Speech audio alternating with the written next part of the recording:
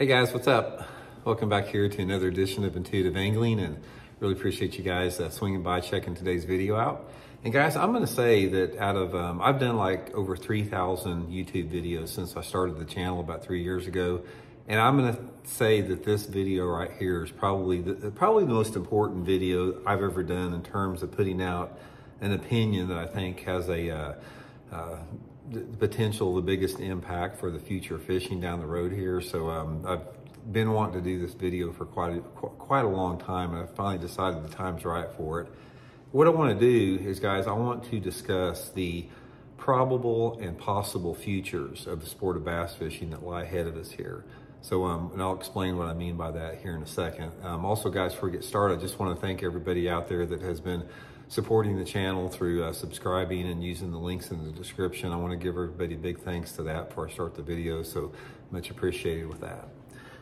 Okay guys, when you're talking about probable and possible futures in any situation, it doesn't matter what aspect of life we have, there's a lot of different roads or a lot of different paths that can change based upon just simple decisions. Say, for example, guys, look at your own life. Just say, for example, the day that you have ahead of you right now.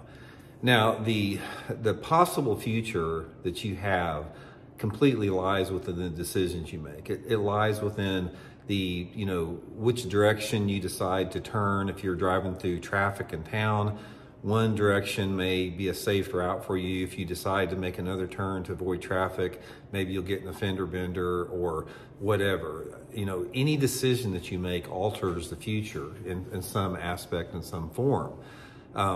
That's just the way it is. That's sort of one of the mysteries of life. And the difference between a probable future and the possible future is a probable future is something that is really likely to occur based upon the current set of situation, the current state of reality, the current state of facts that are before you. And the possible reality are things that could possibly take place based upon different decisions you make. So probable realities are more likely to happen, and possible realities are also a potential outcome if people make certain decisions out there. So I sort of wanted to clarify that before I get into today's video about the probable and possible futures of bass fishing. So what I want to address right off the bat, I want to address what is my opinion is the probable future of bass fishing that lies ahead of us. And then I want to do sort of a counter to that about what's going to be the possible futures of bass fishing if we make different decisions. Now, the probable future of bass fishing, in my opinion, lies within the way things are going right now. And I sort of wanted to explain to you a little bit about that, because the probable future of bass fishing, the way things are going right now, unless we make some drastic changes, are not good at all. And I don't want this, I'm not trying to make this sound as some negative video, because when I get into the possible future of bass fishing, we're going to get to the other end of it, how it can really be a positive thing. But right now, guys, probable future of bass fishing does not look good, and I want to get into that. First of all, when you're looking at the sport of bass fishing down 30, 40, 50 years from now, there's a tremendous amount of mountain-sized obstacles that we have to overcome to basically just keep the sport intact as we know it today. The biggest challenge that we're going to have, or maybe not the biggest, but one of the biggest challenges we're going to have is water quality issues in terms of pollution. Our lakes are more polluted now than they've ever been, simply because the problem that we have is we have fallen into a rut where we have elected politicians that are in positions of power that tend to support policies that undermine any type of environmental regulations and protections.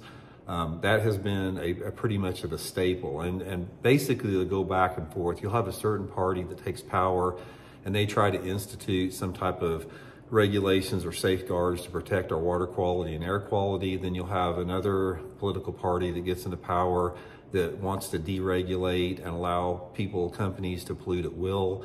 Right now, the way the political environment is in this country, and it has been for a while, it tends to protect polluters. That's why right now we have warnings in every single state in the United States has a warning as far as mercury contamination against consuming a certain number of fish. We have a lot of different toxins, a lot of different fertilizers, nutrient overload. There's the pollution problem is pretty big right now, and we've got some checks on it, but we don't have enough checks. So water quality issue is going to be a big factor on it. The next thing we have, the mountain we have to overcome, guys, is simply loving the sport to death. We've got, as the population of this country grows, rapidly, which it is, global population as well growing rapidly, all of that puts pressure on the resources. And one of the things about when you're talking about a natural environment, as far as living in balance, humans are no different than any other species on this planet. When any other species becomes overused or overpopulated, the environment and the ability for the planet to sustain that particular species is strained. And with bass fishing, we have more people using our lakes more and more every year. We have, lakes are not being built, so we've got more people using it and consuming that resource. And as we have more people using that resource and fishing, that has a negative effect upon fishing as well. It's going to get tough. The fish get more educated. It's going to get tougher to catch them. The fish populations are going to go down. That's a direct result with overuse. Another problem we have with it, guys, another probable future fishing has as far as it being in danger is simply too many bass tournaments. The combination of delayed mortality caused by bass tournaments, having tournaments at certain times of the year, and recreational anglers flaying out bass has another huge impact on the quality of fishing that we're going to have in the future. So when you take the fact that our water quality is being degraded, the fishing pressure is becoming more and more, there's more tournaments putting more of a pressure on bass specifically, those are big negatives that the sport has in front of it. And then you put on top of that the unregulated and exploding electronic technology within the sport that is allowing anglers to catch every dang fish in the lake. There's no place for those fish to hide anymore. That is even putting more pressure on it because the anglers that are out there are more highly skilled than ever. And guys, don't make any mistake about it. Not everybody is a catch and release angler. You've got a ton of live scopers that put the knife to a bass, and you've got a ton of live scopers that are probably unintentionally killing tons of bass through delayed mortality from bear trauma from taking those fish out of deep water. So it's just like what Elon Musk says. Elon Musk, if you've ever listened to him, he's one of the smartest dudes on the planet.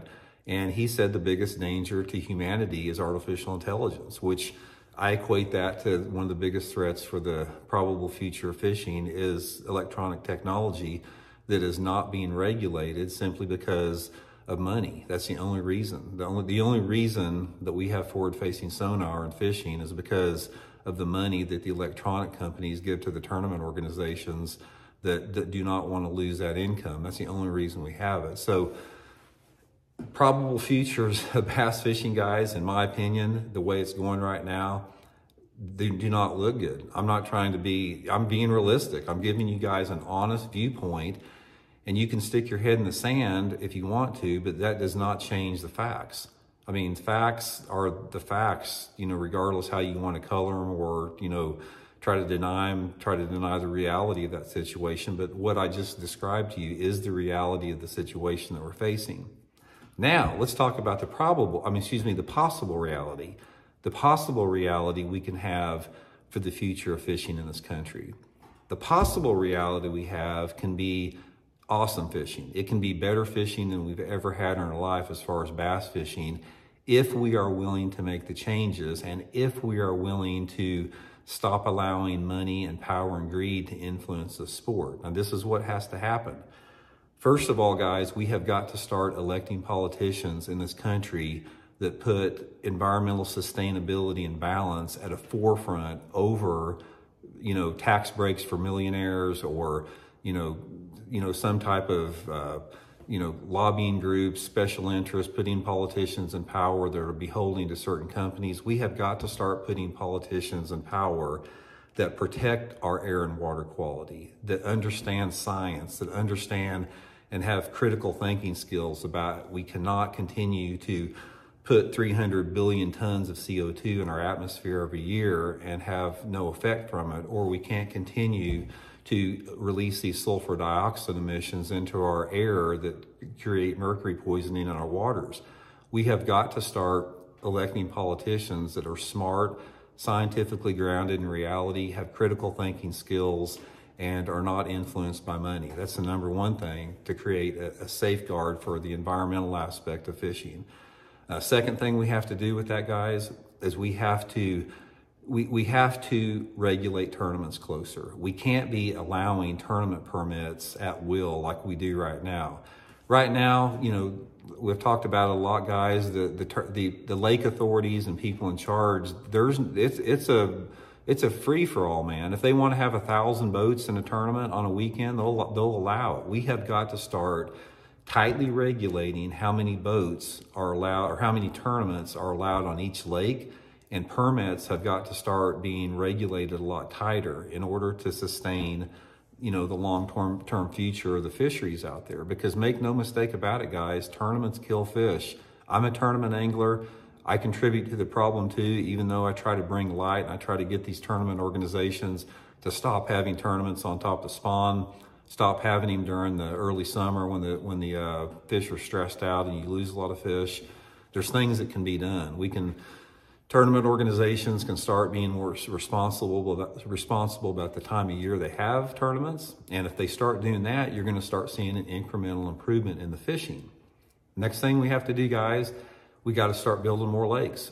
If we start building more lakes around the country, and obviously the days of building 40 and 50,000 acre lakes are probably over, but we have the ability to create thousands and thousands of small lakes across the country. We can go into areas that are like dilapidated inner cities that are like crumbling, you know, clear those out, build lakes, you know, and put more, you know, and create more fishing habitat and create more fishing environment for people out there that will help absorb the increase in fishing pressure. The only way that we're going to have sustainable fisheries is if we have more water for people to fish as the populations get bigger. That's the only way that you're going to do it. Other than that, aside from that, it's going to start affecting it negatively. And finally, guys, what we have to do is we have to acknowledge the danger of exploding electronic technologies. It's the same as Elon Musk, you know, doesn't deny the reality of the dangers of AI. We've got to do the same thing with electronic technology. And all you dudes out there that are pro forward-facing sonar, you got your heads in the sand. I'm telling you right now, because you're basically defending this technology for your own benefit. You're not really thinking about the future when you think about that. But if we start reining in electronic technology in terms of what the public can use, you're going to see another increase in the quality of fishery. The electronic technology, they can continue to develop it, put it in the hands of the conservation departments, put it in the hands of the fisheries management. Those are the only people that need it.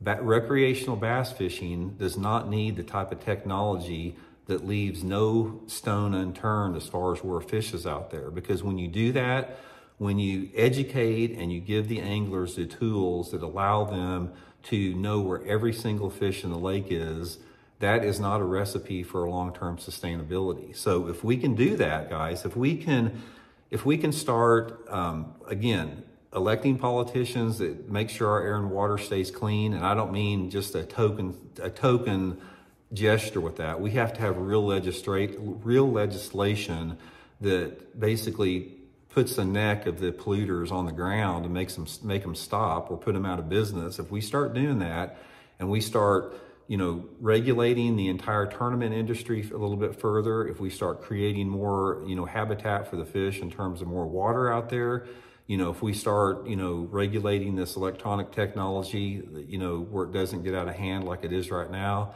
all of that stuff, if all that stuff comes into play together, guys, the future of bass fishing looks very bright. And right now, but that is a possible future. That is not the probable future out there, because problem with people wanting to get past the probable future and into the possible future is most people have too many special interests in it. The electronic companies, they're not going to do it because they don't want to cut into their profit margins. The politicians, they have the ability to start regulating and making sure our air and waters are cleaner, but they don't want to do it. If they're getting subsidized by some company that's a big polluter, but it basically puts them into positions of power, they're not going to say anything about it. It's all sort of a vicious cycle with that. So it's up to us, guys. It's really, we have the choice. You know, the bass anglers in this country, the voters in this country, the citizens of this country, we have a choice of having a probable reality that is unsustainable and will suck for everybody, or we also have the power to create a possible reality of where it's just freaking awesome and everybody has a great time fishing and our environment is sustainable for the long term and is in balance. And right now we're not in balance. You know, make no mistake about it. You can sugarcoat it. You can stick your head in the sand about it. You can deny the reality. You can live in an information silo, but that does not change the reality of the situation. So anyway, that's my 2 cents on it, guys. I hope you guys are well. We'll talk later.